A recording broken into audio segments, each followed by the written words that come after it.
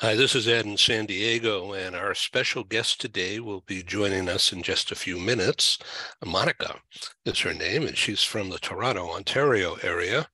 Monica Navascues is a global human resources leader, strategic business partner of talent and workplace culture and change, organizational design, development, diversity, and inclusion. So Monica and I have known each other a few years. She was a guest speaker at our fabulous Toronto meeting, held and hosted by the bank BMO. And that was, of course, pre-COVID. And we had a full house in that top floor creative center. It was a wonderful time, and we've stayed in touch. And so now Monica is with a company called Avanade, which is a tech company, and she's going to tell us about her experiences, and we'll be right back. Thank you. And we're back. I'm Ed in San Diego, and in the Toronto, Ontario area is Monica Navascues. Did I pronounce that right? Navascues, really. No, I stand corrected. Welcome. Thank you for being on Global TV Talk Show. So you're a global talent leader, global HR with a company called Avanade. Avanade's a tech company, right? Yes, I just finished with Avanade a contract for around 13 months. It was a great learning experience for me just to validate my global exposure in a technology company. I spent 6 years with Equifax, which is really a technology company. Equifax proudly says it's data powered by technology. Now, a lot of people in the market does not recognize Equifax as a technology company. So I was very strategic into choosing a contract that will allow me to position my transferable skills into the technology area. As technology companies were growing, right, before COVID. Nowadays, unfortunately, we hear about many tech companies doing layoffs. So that's just a sample of how the world is turning and changing so much. Still, technology is very prevalent in our world, and many companies in the technology area that are coming with new innovations are prepared for growth. And things like artificial intelligence that we hear right now, it's full on, and those companies are requiring talent. And that's where they require the best talent teams and HR teams to come along to help them with their business strategy along with the people strategy to help them become successful, right? Yeah. So this is what you're looking for now? Yes, it's how do we, compare the business strategy and convert it into a people's plan is the critical value that the HR teams bring to the table. HR is a strategic player. HR is not the ones that just do the payroll and organize the benefits for the employees, right? More and more, the demands of our businesses are for us to become business partner, speak the language of the business, understand our metrics, understand how do we make our revenue, and how do we help the company's growth.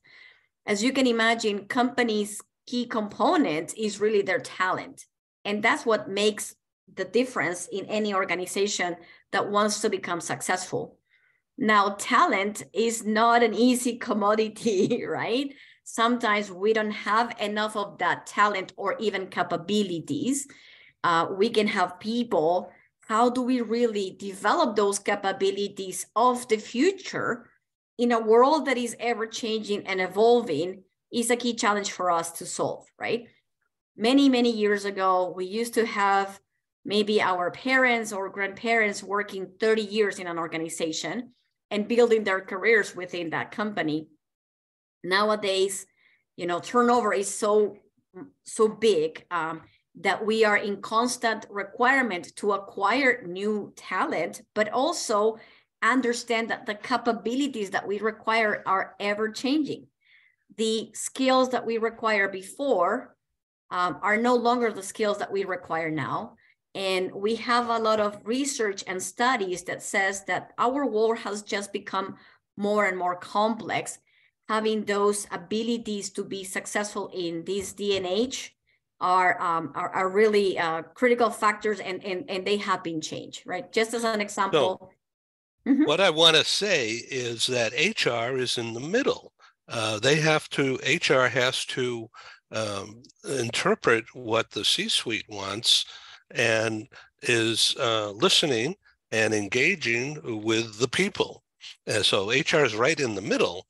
And as I see it, and I'm just on the outside, I'm not in HR at all. I'm in PR and marketing, which is sort of what HR is becoming too, by the way, because they have to express themselves and communicate both ways. And it's different audiences, like who's the customer? So in HR, your customer is to engage with the employees and to engage with and interpret what C-suite wants. And so you're on offense and you're on defense at the same time. That is true. So we have to have a balanced approach, right? The workforce has become more and more demanding, I'm going to say. The expectations of the workforce nowadays are different. It's just no longer to have a good paycheck. Is how do I feel about working with a company that is a good citizen, for example, a company that does good for the world, for the community. Right. I call it well-being in not just the workplaces, remote or in office, but at home and in the community, well-being. And it's exactly, I think, what you're talking about. Correct. And the part of the well-being happens because there needs to be an alignment between the values of the organization and the values of the individuals that work there, right? And when you feel that you have more than just a job, but it's part of your purpose, you're contributing to the greater good, right? And through your job, you're feeling fulfilled. Is again, nowadays it's not just about the paycheck. It's about how am I aligned and how do I feel that I belong to this organization? Can I feel that I work in a collaborative environment? The culture is one culture that is aligned with my own values and where I can feel recognized for who I am in my uniqueness as well, right? So the demands of our workforce are very much changing, and therefore companies have to be really wide open as to how do we really provide that best employee experience to our employees so they want to come and work with us, but also stay with us and stay engaged, which is another different thing, right? A lot of employees, and as the markets go up and down, a lot of employees sometimes are staying just because they need a paycheck, but are they performing at their best of their abilities or not is one of those critical factors. And many of the research that is done by companies like Gallup and others said that no, some of our employees are not that engaged. Therefore, you can convert into dollars how much money companies might be wasting because their employees don't have their full heart into their jobs. Yeah. So this has a lot to do with communications, especially with remote workers. And so what do you want to talk about with regard to remote versus in-office and engagement? Yeah, that's a great question, Edwin. I do believe in remote work, but I do believe also that we should not take the culture for granted. And a lot of companies have to be thoughtful about how do I create and maintain the culture that I want in a remote or hybrid setting, right? So what happened was that we were forced to become remote, and a lot of companies decided to stay remote or remain hybrid. And that is great in many senses for many good things, and employees appreciate that. Now, what's happening with the culture, right? So a lot of companies have now to rethink about, in this new setting, either remote or hybrid, how do I create or maintain the culture that I want, right? One of the key aspects that we think about is the sense of belonging. How do I keep the sense of belonging when I'm fully remote, for example, or I have a hybrid workplace? So we have to be purposeful in terms of, this is what I want to create and this is what I want to do. So we have to rethink about, when do I bring people together? How many times a year? What kind of events? And what kind of relationships I need to create, even when I'm fully remote or I'm in a hybrid workplace. We're humans, and the human aspect of the relationship remains, right? We have to assume that trust and good communication both ways would not just happen because, but you have to be purposefully creating those programs to maintain that great communication, create space for innovation, and create that sense of belonging within your workforce. This is so clear, and I really appreciate your guidance on this. Your voice is really important to me and to my audience, because there's a lot of confusion and there's a lot of uncertainty in the minds of so many people right now. Wouldn't you say so? I think so. It's about, you mentioned it before, it's about balance, right? It's about balance, and it's about understanding that the change is here, and how do you manage that change is a critical factor. And also it's about understanding that the role of HR is here to support leaders and managers make the best decisions and bridge the communication between the employees and the leaders of the organization to find the best solution and the best way forward, right? I think the speed of change is so huge right now that we might be in confusion mode, I don't know what to do mode, or you do it all HR mode, as sometimes. We have to come to the table and have deep down conversations about what is the best way forward. Yeah, so what about this idea of transformation? Now, this could be like me. I'm transforming myself from one segment of business to another, and you help organizations make a transformation somehow, right? With workforce diversity and inclusion. Yes. So the word transform means it's a way of change that there's no way back, right? Once you transform, there's no way back. It's not a temporary change. Is not a little thing that you've done.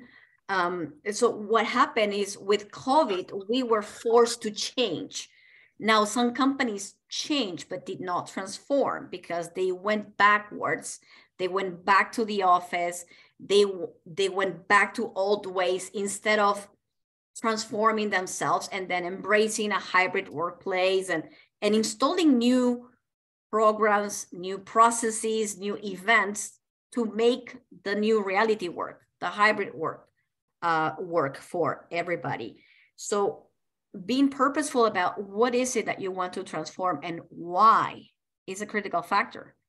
So it's not just changing for changing, it's why, right? And what's in it for me as an organization, and what's in it for our employees and our workforce, and how is this transformation and change aligned with the future vision of that company, so we can be sure that this is a sustainable change, and it's for the greater good, as I like to say. Let's talk about people who have talent and they live in, say, Ukraine or Poland, okay? And they are maybe stuck there, but they want to work for a Canadian company. Okay. I have, I know that you have some insight and experience on that. If you could, and some of our audience is in that same position right now. And so if you could address that to provide some guidance or some insight to our global talent audience, that would be great. And I love that because transferable skills and global talent is one of my passions. Talent is talent, regardless of wherever you are in the world. And we are in a very interconnected world right now. Still, we have some great talent in Canada. Canada is a country of immigrants, and we're very proud of bringing part of the best and brightest talent around the world here. So, but what happens is that still, as I hear from many of my colleagues in the workplace, a lot of talent from other countries still face bias, and it's very challenging for them to find their first job in Canada. And the key excuse or comment is, do you have Canadian experience, right? And exactly, and, right. and they're newcomers. I was just recently mentoring 3 fantastic, young, talented females from Ukraine, precisely looking for their first jobs in Canada. And, they are into digital marketing and publishing industries and whatnot. And so they're very well trained. They're very well trained. Their English is very good, right? It's just they need someone to believe that their transferable skills are gonna work here. And a lot of companies have this bias, or recruiters have this bias about the Canadian experience. And the Canadian experience is about, do you understand and embrace the Canadian values? Are you going to work in a collaborative environment? Are you going to be respectful of diversity? Are you going to be inclusive enough, right? And a lot of these individuals check all those areas, right? So my encouragement to the newcomers to Canada is keep trying and highlight your fantastic transferable skills. You are talented, and we need that talent in Canada. So don't be discouraged. And to the recruiters and the hiring managers is give them a chance, right? Take the risk. You will never regret it. These people are highly engaged and highly motivated to make a living and to make a life out of Canada. They embrace Canada right away after new home. And they deserve a chance, right? So let's be open. And for those in countries, or the ones that stay in Ukraine, my heart is with them, and I really wish them the best. We are in a very volatile world. We have to remain optimistic and be kind to one another, right? I always spread the kindness message, because we are all humans and we all want the same. We want to, have a good life, be happy, have a purpose, make a good impact. And we can do that if we help each other out and see each other as part of the human race, and not as part of one particular country or race or anything like that, right? As we come to a close of this Global TV Talk Show, I want to invite you to work with me and find others who would like to come on this program and talk with you and me in a conversation about this very topic, and using this program to introduce themselves to the global business talent community. More than happy to do that, Edwin. I am a true believer on paying it forward, as always, and let's help one another be successful. And if you can help a new Canadian, please do so. And I'm more than happy to do some introductions as well for people that is already looking for their next opportunity here in Canada. And I'm going to be producing a live conference in London on May 9 and in Holland on May 11.